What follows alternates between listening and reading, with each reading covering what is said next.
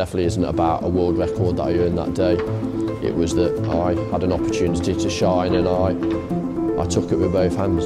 If you're promoting gold medals as the only point of success, there's only one winner. What the rest of the other 700, what are they? Are they losers?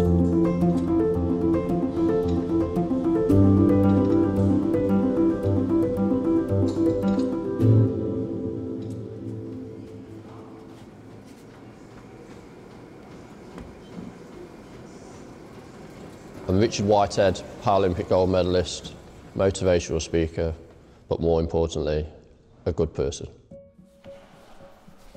So I was born in the late 70s, 1976, in Nottingham, England, in a small village called Loudon, and I was brought up in a community that wasn't very diverse, and for me that had lots of challenges and obstacles. People with disabilities have their impairments through different circumstances, and that can be through an accident, whether that's a road traffic accident or whether that's in service, or through an illness such as cancer. But I was born with my disability.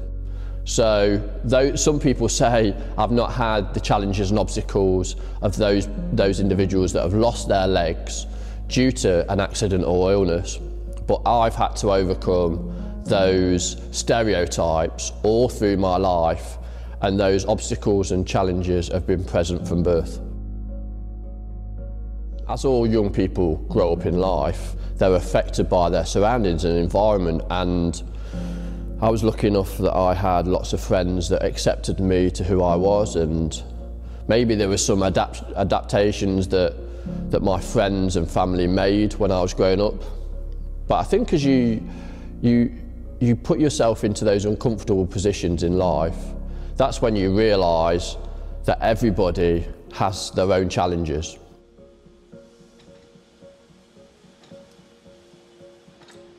When I first learnt to swim when I was 4 years old, obviously when I was growing up, you've seen my prosthetics that I wear now, and my running blades that obviously I used in the gym earlier.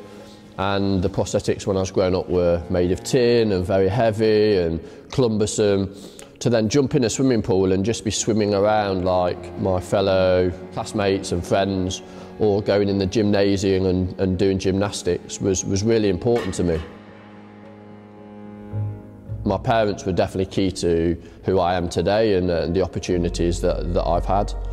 I definitely didn't have a good relationship with my first headmaster, but he's set me up for the rest of my life about being quite tough, being resilient, being somebody that's determined to do well. I think he taught me about acceptance, and that everybody in life deserves an opportunity, and it's about taking that. You still need to be the driver in your life, and I definitely had to be that in secondary school, going on to employment later on in life.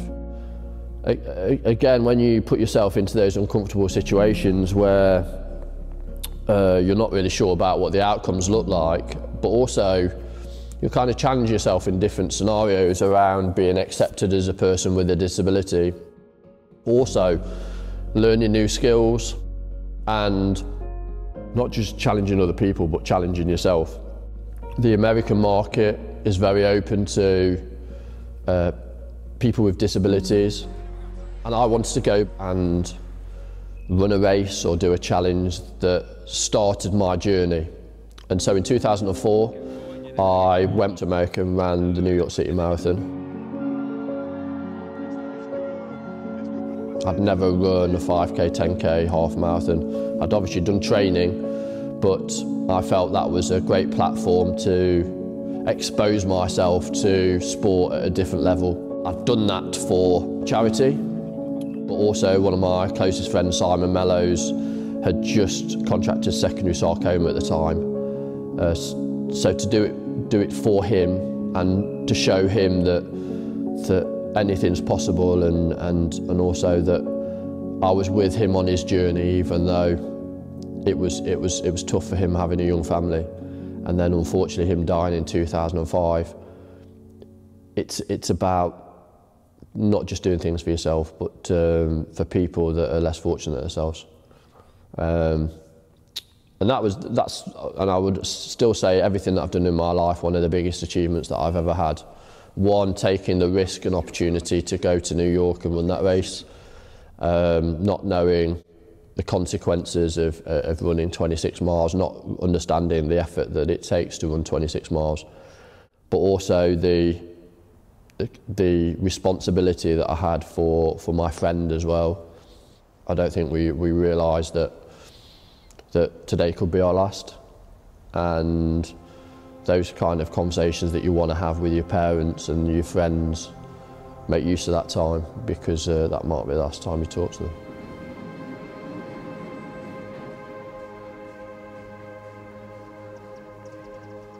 With strength becomes opportunity, but you need to have a strong team around you, and whether that's people, whether that's communication, or whether that's an opportunity. I've been lucky enough to have all those, and I know all over the world there's a lot of people that doesn't.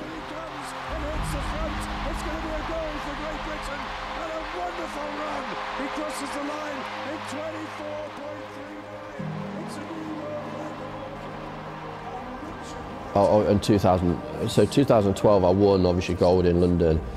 Winning for me has always been something kind of an out-of-body experience, so seeing that as from a different perspective as somebody else, you kind of, I remember like running down the home straight and kind of flying from 8th to 1st, and you kind of see it as a different, you see it as you're actually sitting in the crowd and you're watching your performance.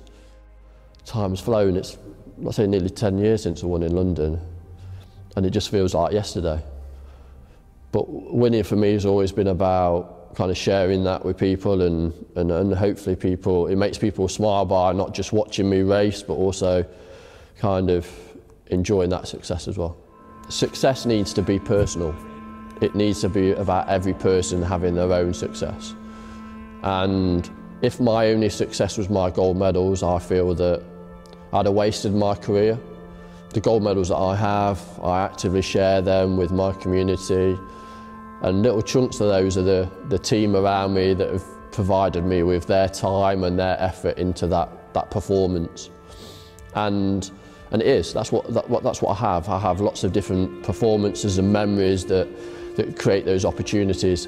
I've been lucky enough that I'm very good at what I do, and then you see my success.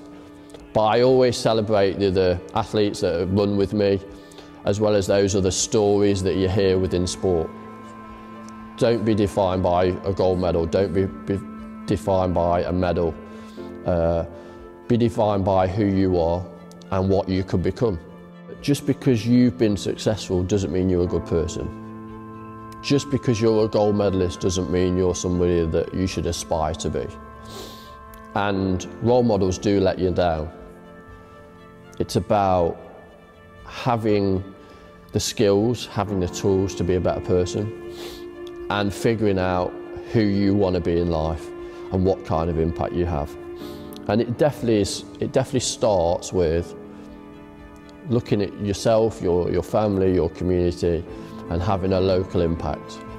And then spreading those messages to a wider audience to affect the community, whatever country you're in, and then relate to different audiences, and then not be defined by the stereotypes that people give you. I would say the cliche would be that I've got this like kind of sieve that I use, and then all skills that other people have that I find like really inspiring, like commitment, determination, resilience, empowerment. They're skills that I throw into this sieve, I shake the sieve, and the ones that stick to the side, I kind of then pick them out and then try and be more resilient myself and try and empower more people. But I really think that you need to have your own core values and kind of figure out who you are and be actively communicating that with your audience. And not just talking about it, but also doing it as well. I think it's important that you still have goals and you still have aspirations and you still want to be better. I still see there's a lot of young people out there that need support and need guidance, because the world is a different place than when I was growing up, and the technology is out there to support young people, but I think it's not used in the right way at the moment. Motivation for me is to connect with as many of those young people as possible and give them the opportunity to have their own platform in life.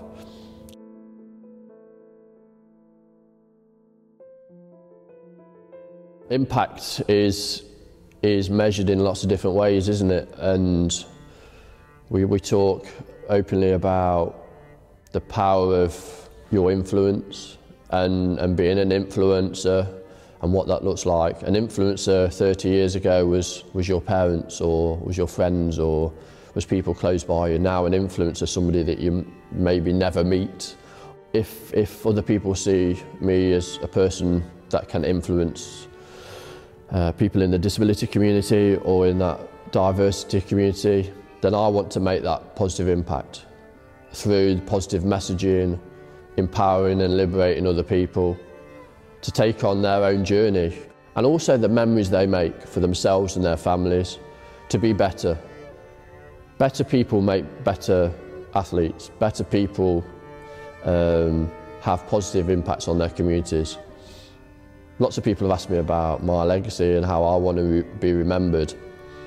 I don't want to be remembered as a gold medalist or somebody that's got a gold letterbox or a doctorate from Nottingham University or all these kind of lifetime achievement awards I've got. Hopefully people see that I'm personable and that I give my time to other people. And if I'm able to affect one person in that positive way, then I feel I've done my job. And everybody's going to have some kind of obstacles in their life that stops them from doing something. And it's about how you challenge those disabilities that we all have and make them into a positive.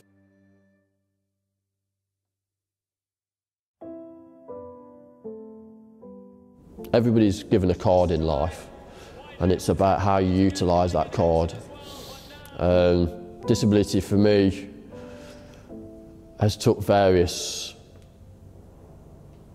turns, because I would say in younger life I was obviously really supported and empowered by my parents, and then as I was in my teens it was quite tough. Didn't really have a kind of a platform, or didn't really understand what my purpose was. And then through what I've done in the last 10, 20 years, I've really found that sport's given me an opportunity to talk about things more than sport, and hopefully people relate to me as a person, not as a person with a disability.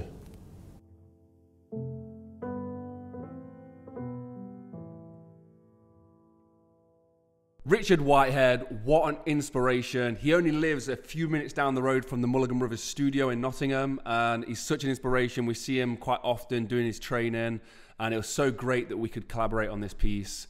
I want to say all his stuff is linked down below. There are some future projects we're thinking about working on with Richard, so keep an eye on him, keep following him. Go follow me on Instagram @JordanMulliganBrother to see what we get up to. And also today's video was sponsored and made possible by MulliganBrothers.com, where you can now buy the Not a Journal for just getting stuff done, and also the Inspire Change t-shirt.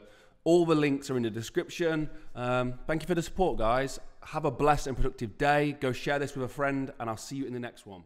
Peace.